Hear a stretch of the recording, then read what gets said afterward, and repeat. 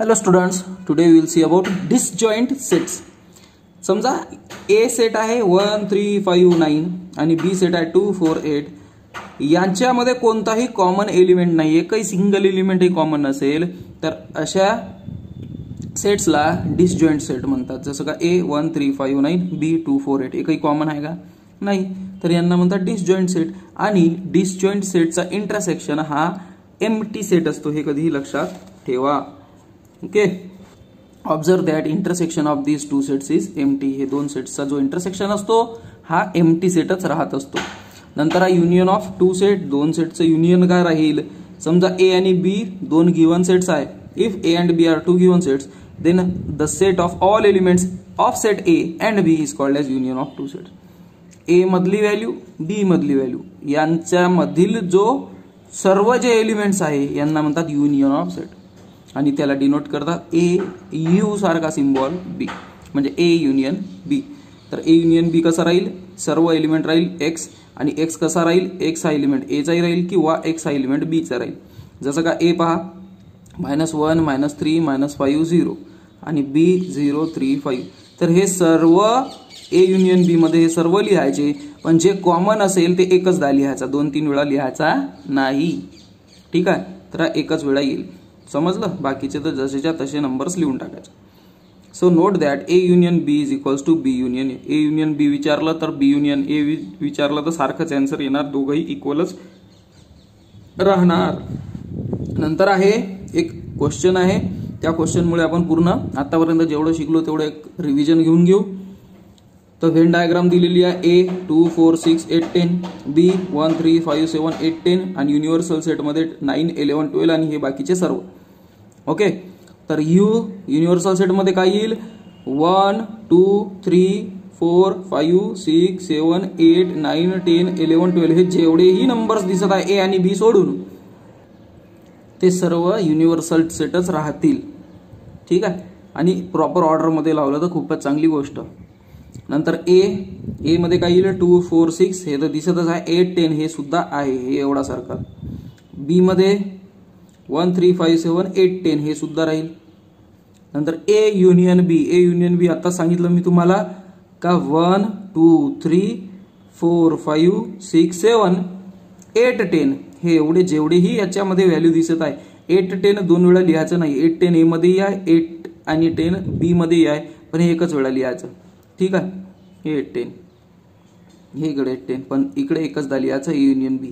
नंतर A intersection बी, ए आणि बी यांच्यामधला जो कॉमन असेल तो राहील ए इंटरसेक्शन बी, आणि कॉमन काय? 8 आणि 10 म्हणून 8, 10 लिहिलेलं आहे.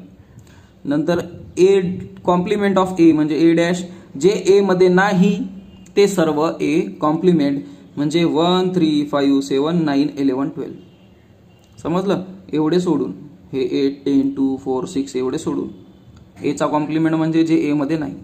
नंतर बी चा कॉम्प्लिमेंट म्हणजे जे बी मध्ये नाही. बी मध्ये कोणते नाही आहे? 2 4 6 9 11 12 हे 2 4 6 9 11 12. नंतर A union B dash, A union बी मध्ये काय होतं? एवढे नंबर होते, हे सोडून कॉम्प्लिमेंट म्हणजे पहा जे ए युनियन बी मध्ये नाही तेच लिहायचे आहे. याच्यामध्ये कोणते नाही आहे? 9 11 12च नाही आहे म्हणून एवढे लिहिले. आणि ए इंटरसेक्शन बी मध्ये 8 10 होते म्हणून त्याच्या कॉम्प्लिमेंट मध्ये 8 आणि 10 सोडून बाकीचे सर्व. समजलं? तर इथेच पूर्ण हे माहीत पडून जाते आपल्याला. इथे पूर्ण आपले रिव्हिजन झालेली आहे. नंतर युनियन ऑफ सेट्सचे काही प्रॉपर्टी दिलेले आहे. जर ए युनियन बी असेल तर बी युनियन ए राहीलच. If A is a subset of B then A union B is B set बी. जर ए हा बी चा सबसेट असेल तर ए युनियन बी म्हणजे पूर्ण सेट बी, कारण की ए त्याच्यामध्येच होता. जर ए is the subset of A union B then B is the subset of A union बी. जर ए युनियन बी चा म्हणजे ए युनियन बी चा सबसेट राहील आणि बी सुद्धा त्याचा सबसेट राहील. ए युनियन ए डॅश हा युनिव्हर्सल सेट होतो. ए युनियन ए हा पूर्ण एच राहील आणि ए युनियन एम्प्टी सेट किंवा नल सेट हा एच राहील. नंतर आहे number of elements in set ए. याच्यामध्ये आपल्याला फॉर्म्युला भेटणार आहे म्हणून हे चांगल्या रीतीने लक्ष देऊन पाहून घ्या. समजा ए आहे 3 6 9 12 15 तर त्याचे किती एलिमेंट झाले? 5 1 2 3 4 5. आणि त्याला आपण कसं डिनोट करतो, एन ए, म्हणून एन इज इक्वल्स टू 5. जसं का बी 6, 12, 18, 24, 30, 36, तर एन बी किती राहील 6, कारण की एलिमेंट किती आहे 6. म्हणून एलिमेंट दाखवायचे असेल तर नंबर कॉमा ब्रॅकेटमध्ये बी म्हणजे जो सेट दिला असेल तेवढे ते एलिमेंट त्याचे राहतील. आता युनियन आणि इंटरसेक्शन ऑफ सेट बघू. Let us consider the set A and be as a given above. वर दिलेले ए आणि बी बघू. एन ए प्लस एन बी किती राहील 5 + 6 11. हे 5 हे 6 किती राहील 11. पहिला इक्वेशन भेटला. ए युनियन बी किती राहील, ए युनियन बी म्हणजे याच्यातले आणि याच्यातले दोघांमधले आणि जे कॉमन आहे ते एकच झाली याचे, म्हणून 3, 6, 9, 12, 15, 18, 24, 30, 36 म्हणजे हे टोटल किती झाले 9. आता असं प्लस जर केलं तर किती होते 11, पण युनियन जर घेतलं तर 9 झाले. ठीक आहे. आता इंटरसेक्शन बघू. इंटरसेक्शन मध्ये काय पाहिजे, फक्त कॉमन वाले. फक्त कॉमन किती आहे 6 आणि 12 दोनच आहे, म्हणून 2.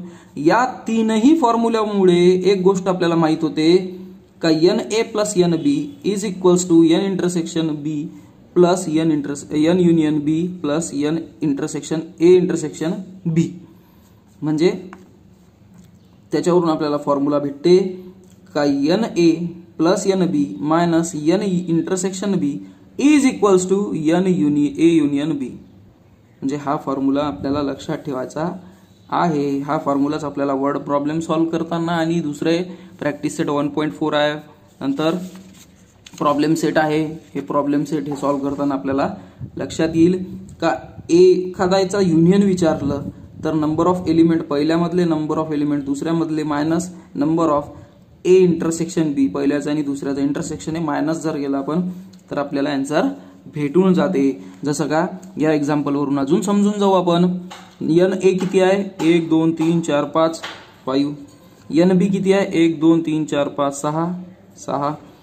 ए युनियन बी किती राहील 1 2 3 4 5 6 7 8 9.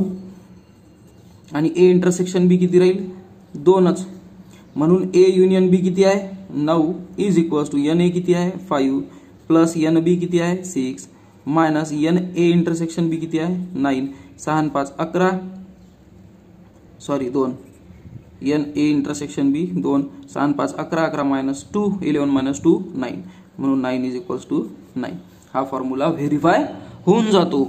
नंतर आहे वर्ड प्रॉब्लेम.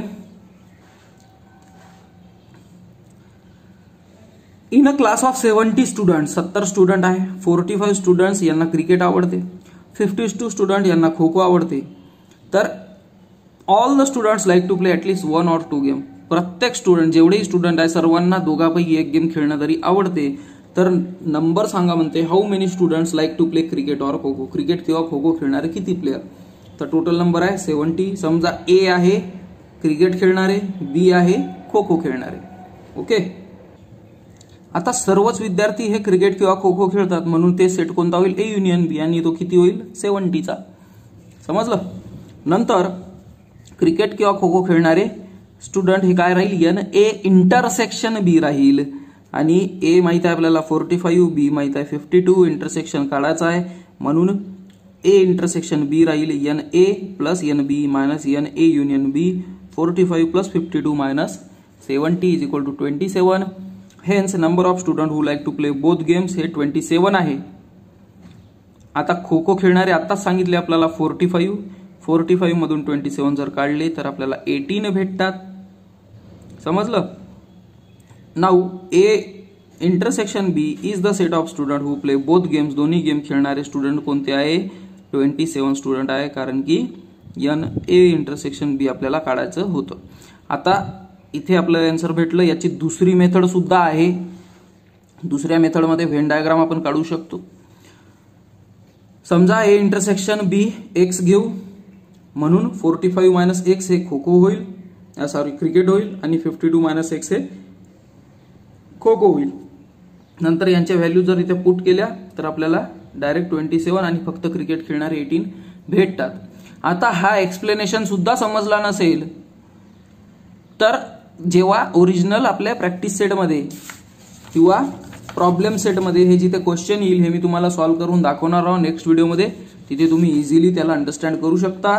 या व्हिडिओमध्ये आपला होमवर्क आहे फक्त हा टेबल लिहायचा आहे तुम्हाला, बाकीचं तर मी एक्सप्लेन तुम्हाला करेल. आणि हे सुद्धा फक्त एवढंच लिहून घ्यायचं आहे, बाकी काही लिहायचं नाही. नंतरच्या व्हिडिओमध्ये मी तुम्हाला आता इथे आपला लेसन हा संपलेला आहे म्हणून पूर्ण प्रॅक्टिस सेट मी तुम्हाला कंप्लीट करून दाखवणार आहे, त्याची प्रोसिजर सुद्धा दाखवणार आहे. ओके, तर भेटू आपण नेक्स्ट व्हिडिओमध्ये. Till then bye.